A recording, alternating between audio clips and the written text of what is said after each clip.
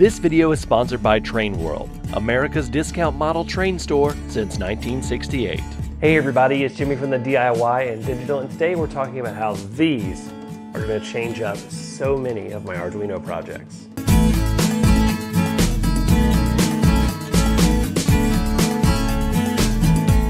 Welcome back everybody. First of all, you might notice I'm wearing something a little bit different than I did in the previous clip. That is because when I shot this video, I actually had not crossed the 10,000 subscriber point, and I had shot an intro for it and everything. So since then, I have crossed the 10,000 subscriber point. And first of all, I just want to say thank you guys so much for all the support you've given me. And I want to say thank you to Train World, who has sponsored this giveaway. Those guys are absolutely amazing. They gave me a couple prizes to give away in N and HO scale, and you can check those out right up here. If you want to enter, the entries have officially closed. They closed yesterday so that I have a good amount of time to go ahead and get them all written up for the random drawing. And that random drawing is actually going to be next Monday night at 8 p.m. Eastern. So you'll definitely not want to miss that, especially if you are entered for the giveaway. Monday night, 8 p.m. Eastern, and I am going to do it live.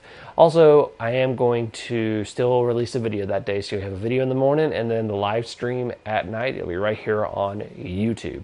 Okay, so let's go ahead and hop back into our regularly scheduled video. Now, let's talk about what we're talking about today, which is changing a lot of my Arduino projects. And the ones I'm talking about are the ones that use ways to sense where trains are on the track. This is a current sensor, and there's a lot of scientific terms, but basically what it can do is, specifically with AC current, is it can pick up the magnetic field that is generated when current is flowing through a circuit. So what we can basically do here is it can output a signal that can be interpreted and then used to determine whether or not something is on the rail since you are completing a circuit. So let's dive into what we're talking about here. This is an AC current sensor, and basically the way it works is you will wrap the wire that you are trying to see if there's current on around in that little hole right there, and these pins power it and send a signal back to whatever computing device you're using to test it. This is a pretty standard 5 amp current sensor. One problem I've had with this one is that the bottom line is I can't get it consistently sensitive enough to pick up in scale. Lucky for us, a lot of the big model railroad companies have already worked on this problem. So what we're going to be using is this bad boy from NCE. This is an NCE BD20, and it is basically the exact same thing. It uses the same effect to be able to pick up current. The difference is it is already pre-wired to be all or nothing. So any sort of current is picked up, it's going to be triggered, and it makes it a lot easier than using just a standard current sensor. They're slightly more expensive, but not really, and they work extremely well. So we're going to be using this in our project today. Now, one of the biggest perks of using one of these versus using any of the other methods that I've talked about for block detection, track detection, anything like that, is that this is going to be the least invasive way to do occupancy detection on your layout. All you have to do is basically isolate one rail of track, which is what I've done here, and connect a feeder wire to it, and this can be installed underneath versus having to drill out a section, put in infrared sensors or photoresistors or something like that. This is the easiest thing to do. It is slightly more expensive to do, but this is definitely the easiest way to go, especially if you have an existing layout. And it's going to make programming down the road a lot easier. So let's go ahead and hop into wiring this thing up. And one cool thing about it is it has everything labeled here very, very well. And you have your 5 volt to 12 volt positive. You have your relay connection, because you can also run a relay with this, and you have your logic pin, which is what we're going to be using, and then you have the ground. So let's go ahead and connect everything up. So I'm going to go ahead and unscrew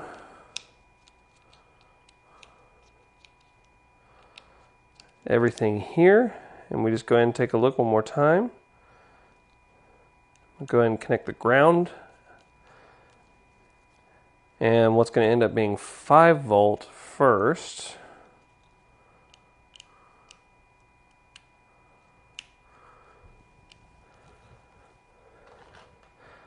And then I'm going to connect an orange wire that will represent our logic. And we don't need to worry about the relay pin for this setup. The next thing we'll need to do is we'll need to take one of the feeders for the section that we're going to be using, and we're going to need to take it and we're just going to need to wrap it. Just like that. And that'll be enough to give us an indication of current. And then I'm going to take it, and just for demonstration purposes, I'm just going to twist these together. That'll be enough. You'll want to obviously do something more bulletproof if you're doing this permanently. But there you go. So the next thing we're going to do is we're going to go ahead and hook up our connections. We're going to hook up to 5 volt and ground. And then, as you saw in my script, we're going to hook up to digital pin 7. So that is all of the wiring that you need to do for the BD20. It's really, really simple. One last thing we're going to do is we're going to run an LED, and we're going to run it out of pin number 6. And we're going to connect our negative to the other ground slot on the Arduino, and we just need to run that out to where the LED is.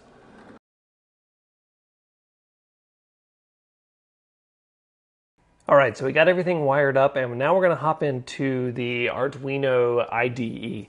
Now what we're doing today is a little bit different. I'm basically giving you guys a sketch that you can prototype with. This allows you to hook up any sensor to a digital pin and be able to read it. So you can use this for all sorts of sensors, not just the current sensor. So let's go ahead and get started. Okay, so we're in our Arduino Ide, and rather than walking you through the entire sketch as I write it, what I'm going to do is basically just show you what this sketch is. This is a very basic sketch that you can use not just with the current sensor, but with any sensor that you can hook up with it to see if it's working. And it's also a great place to start in terms of Arduino because it's a very simple way of showing that your sensor is registering something. So we're going to go ahead and begin at the top. We have void set up in 2 parentheses and a bracket. Then we see serial.begin 9600. And what that does is it sets the baud rate for the serial monitoring, and it begins the serial monitoring.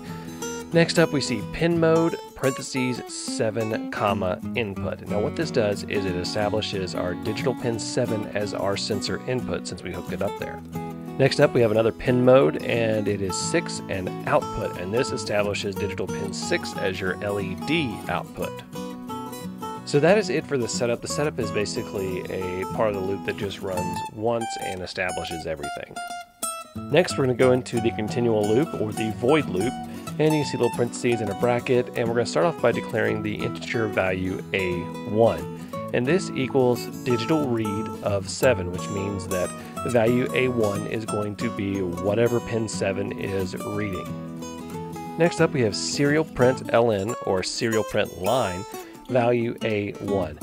Now what that's going to do is it's going to set to every time your Arduino takes a reading of the sensor, it's going to display that in the serial monitor of the Arduino IDE when you have the Arduino hooked up to your computer via USB. And lastly we have a delay of 100, which means that this loop is going to go over and over every 1/10 of a second, so you'll take a reading every 0.1 seconds. Now on to our if-then statements. So the first one we have is if parentheses value A1 is less than 1 or 0, you put a bracket and it says digital write 6 high.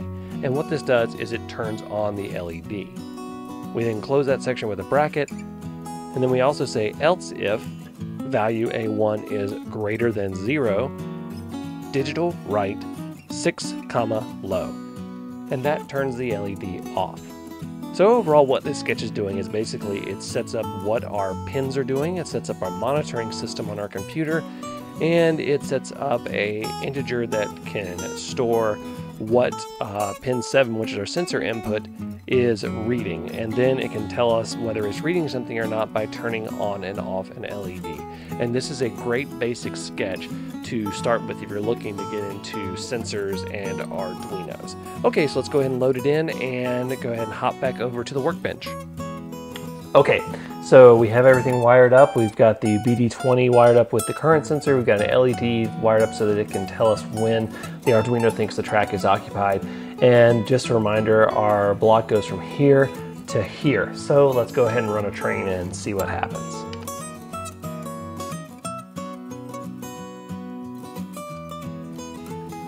You can see as soon as current is picked up, that light comes on.